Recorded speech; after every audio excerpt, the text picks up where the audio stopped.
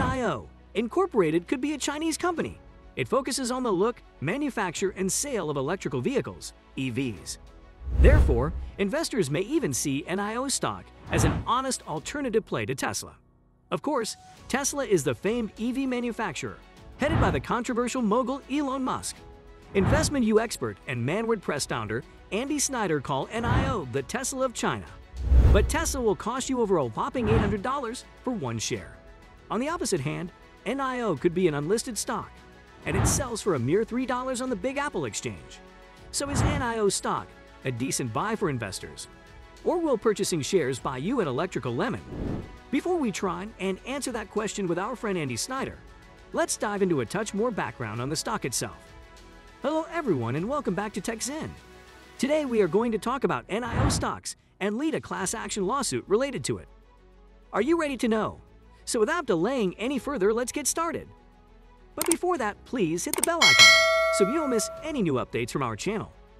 Investors made a typical mistake, investing in what it's increasing, regardless of how high the valuations are, and thinking that the value is going to be higher in the future.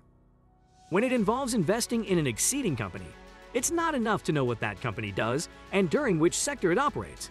But it is also fundamental to research the company's financial statements and try to create reasonable assumptions about the long-run fair price.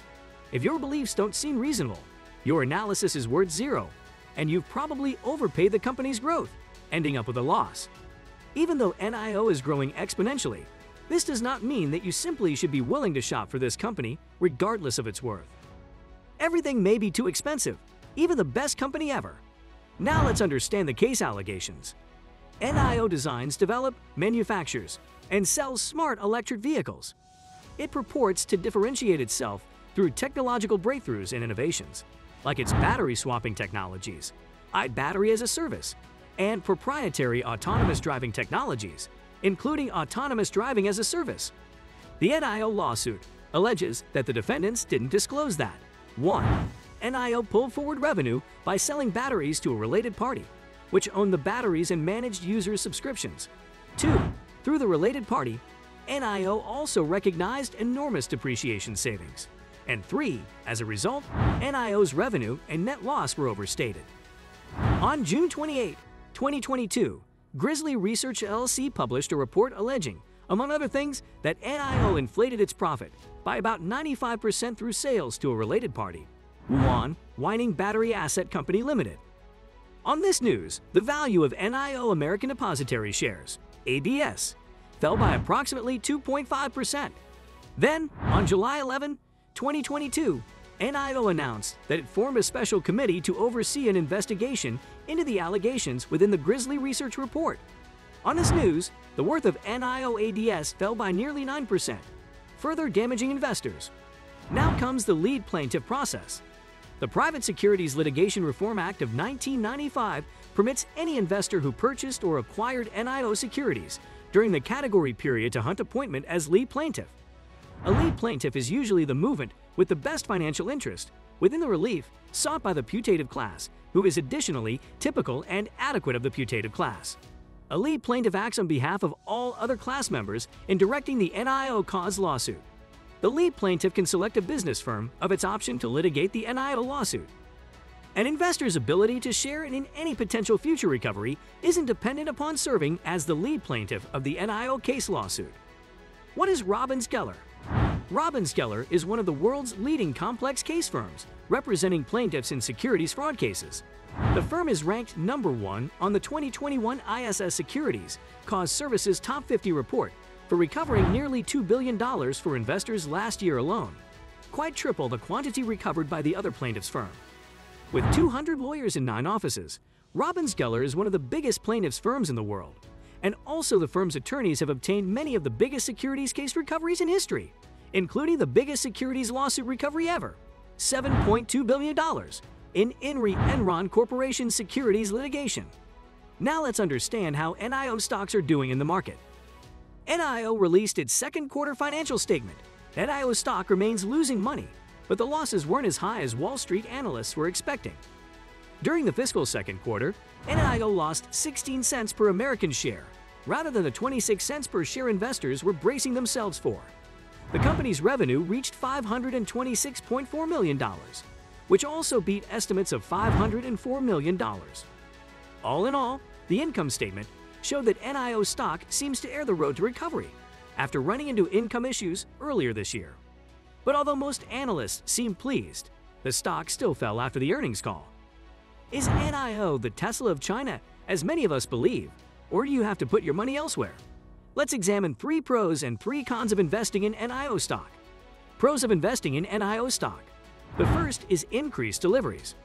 During the second quarter, NIO delivered 10,331 vehicles, which could be a 191% increase from a year earlier. In keeping with CEO William Bin Li, the corporate is increasing its production and customer demand remains strong. The current constraints on production are lifted within the near future, and we are confident that our production capacity can meet the accelerated demand of our models, Li explained. And CFO Wei Feng credited the company's substantial delivery numbers to increased efficiency and better cost control. The next one is improved cash flow. Early in 2020, NIO bumped into significant income problems. Bloomberg reported that the corporate ended up paying its employees 6 days late and asked if they'd take bonuses within the variety of stock units. Fortunately, this example has improved considerably for NIO. In June, the corporate received an oversized cash infusion from Tencent Holdings. As of the top of June, NIO had quite $1.6 billion in cash and equivalents. And last is a positive third quarter outlook. The corporate doesn't believe its second quarter growth was a fluke. Management is expecting the expansion to continue into the third quarter yet. NIO expects to deliver between 11,000 and 11,500 vehicles during the third quarter, and it expects total revenue to fall between $572.9 million and $596.2 million. This might be an enormous improvement from where the corporate was just a year earlier. Cons of investing in NIO stock. The first one is that shares are overvalued. NIO stock is up over 322% from a year earlier, which is dear to traditional valuation metrics. That's why Goldman Sachs analyst Fei Fang gave the corporate a sell rating, although he did have some goodies to mention about the corporate. Fang tends to be more cautious when it involves NIO stock. In July, the analyst said the company's improved valuation reflects over-optimism. The second one is that company is not profitable. Things seem to be turning around for NIO, but it's impossible to overlook the very fact that the corporate still isn't profitable. And though profitably does seem to be in its future, it'll likely take a long time for the corporate to urge there. And the last one is that the momentum might not last. A year earlier, analysts were unsure whether NIO would go bankrupt or not. It's encouraging to determine the company's growth, but it remains to be seen whether the corporate can sustain this momentum over the long term. Mid the COVID-19 pandemic, an indication of hope just emerged for NIO. NIO 5.64% stock. Faced with mounting losses, the maker of electrical vehicles, EVs, had struggled to achieve traction in better conditions. Also, with its current funding nearly exhausted, the corporate needed a cash infusion quickly. Fortunately, NIO just secured 7 billion renminbi, $989 million, worth of backing from investment group. However, with massive financial losses set to continue and a harsh competitive landscape with which to contend, NIO stock may only see limited get pleasure from this investment. Overall, NIO is in a very good financial position at once. Its sales are rising, the corporate reached an all-time delivery high, and its shares are up 231% a year so far. However, the stock is overvalued, and NIO has yet to prove it can maintain this type of growth over the long run. No stock could also be an honest investment, but it's still a risky investment. And that's it for today, guys. We sincerely hope you enjoyed the video. If so, please click on the like button and share it with your friends and family. If you have any questions or comments, please share them with us in the comment space below. Also, don't forget to subscribe to our YouTube channel to see even more of our incredible videos. You can also check out our other videos that have been specially selected for you. We'll catch up in the next video.